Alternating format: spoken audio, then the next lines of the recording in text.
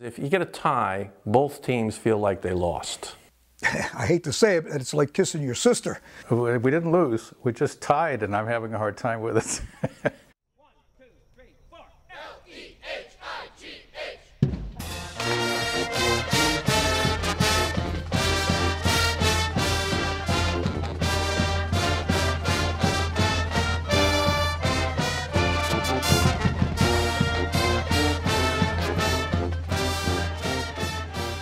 It was the Lafayette-Lehigh game.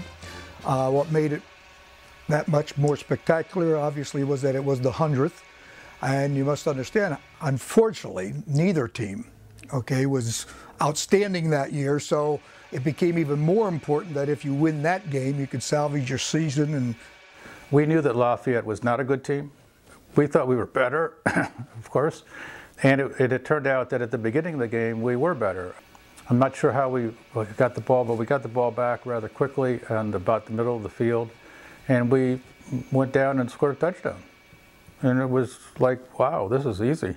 So I scored the first touchdown, and we did not make the extra point, so it was 6-0.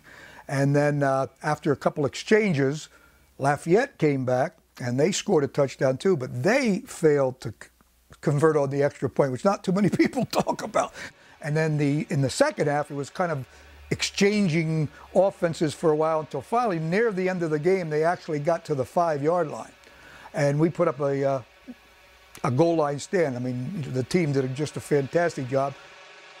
Lost in the shuffle of the whole thing was the fact of why we were playing, and that is that it was the most continuous rivalry in the nation up until that point at any level of college football. So, that made it something. But at the same time, there was a lot of hoopla. It's all in the papers. It's all over television, and it ends up in a 6-6 tie. So, the air was taken out of the bubble, I guess is the way to put it.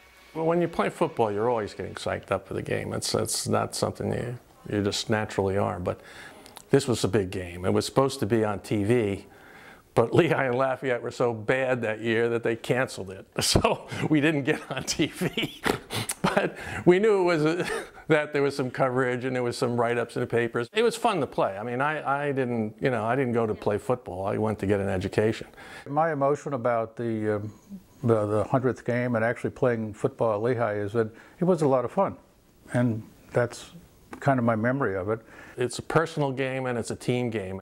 One player can foul up all the rest of the players, and it's very easy to do. And everybody has to play together, and I learned a lot playing football. Not a huge school, not a huge league, but important enough to suddenly, the ball is in the NCAA Hall of Fame in South Bend, Indiana, and it was just an honor to be a part of the whole tradition.